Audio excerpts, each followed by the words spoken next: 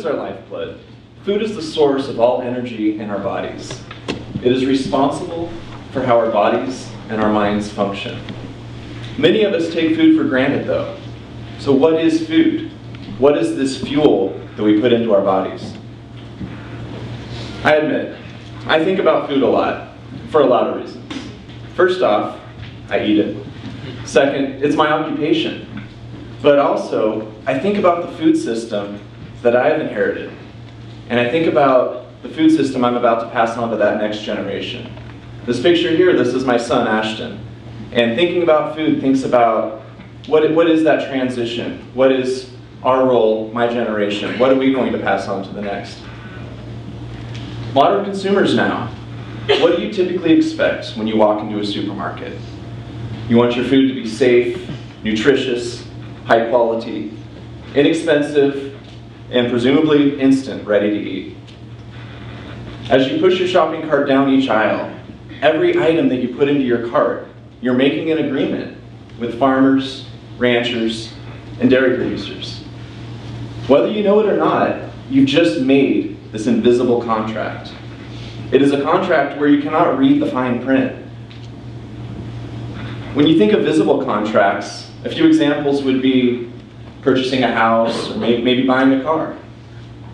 You're going to do your homework first. You're going to do a lot of research first before you make such a large investment. And oftentimes, you're going to sit there with all the papers in front of you, pen in hand. You're going to read all the fine print. So when you think about fine print for food, what do you think? What can you find?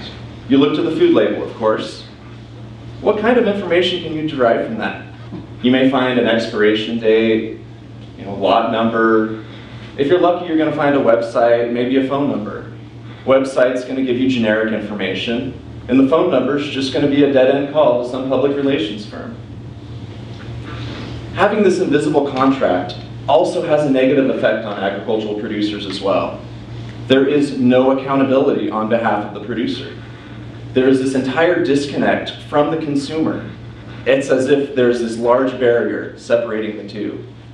As a consumer, if you're not happy with your product that you purchased from the market, how can you get your comments back to the producer? It's essentially impossible. My family and I, we are owners and managers of a local beef operation. Many in this room have probably eaten some of our product before. We raise our own feed, we process our animals ourselves in a USDA-inspected beef processing facility. We supply markets locally here in Shasta County. We also sell a lot of beef down in the Bay Area as well. We make visible contracts where we like to emphasize the fine print.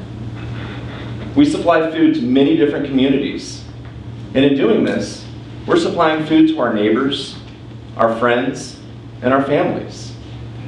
We have to stand behind our product. One thing with our beef processing facility, we have an open door policy. And let me repeat that. We have an open door policy in a beef processing facility.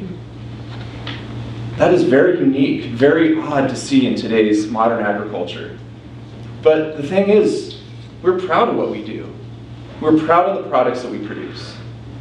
Our doors are always open to reporters, cameras, and authors. I'm about to show a video here that explains some of this fine print that I speak of. Some people in the room may be a little squeamish, but what I'm going to show is essentially a video, what you would find in an old-fashioned butcher shop. So if you want to take a step back in time with me a bit, here we go. This is here in our Bella Vista Ranch, just about 10 miles east of town.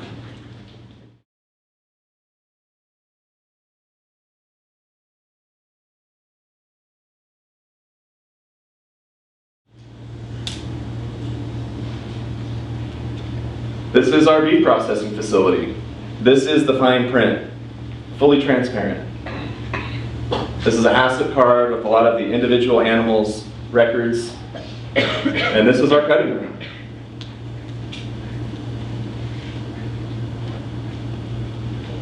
Here's Jeff right here, cutting off a skirt steak of this animal. Here's Corinne running the vacuum seal machine, preparing product to get boxed and shipped to market.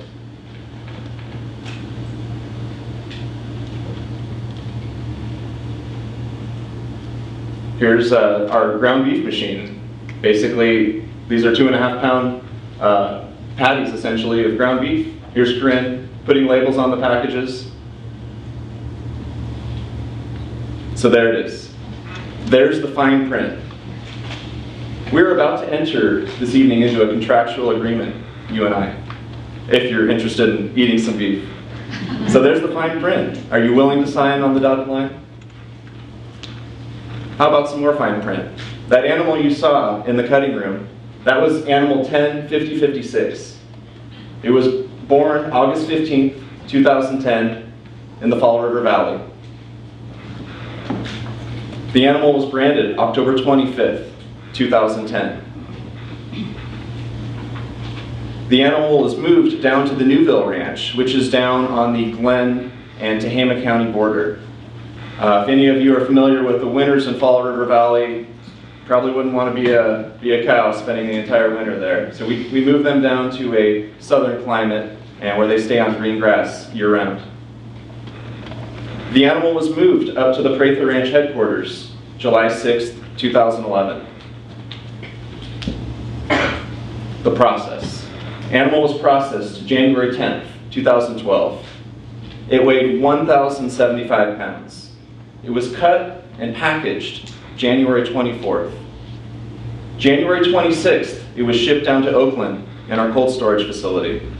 And then the next day, January 27th, it was brought to market at the Ferry Building in San Francisco. Some of this animal was set aside for this evening. I personally delivered it to C.R. Gibbs, which is a local restaurant here responsible for the appetizers. I did that Thursday morning. Here is our market at the Ferry Building in San Francisco. All the meat ready for consumers. So there it is.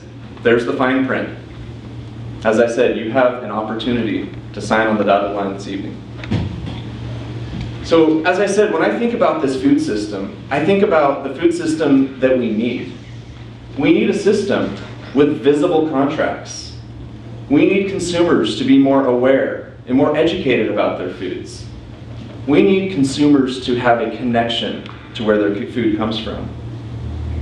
Consumers also are in control and they can demand a higher quality product. Think of a tomato that wasn't picked green, ripened artificially, and doesn't taste like cardboard. This food system that I envision also supports our local community. It supports people down the street raising vegetables, the local farmer. Making these connections is paramount to moving our food system to the next level. When I think about the information that we need on a food label, I think we need meaningful information.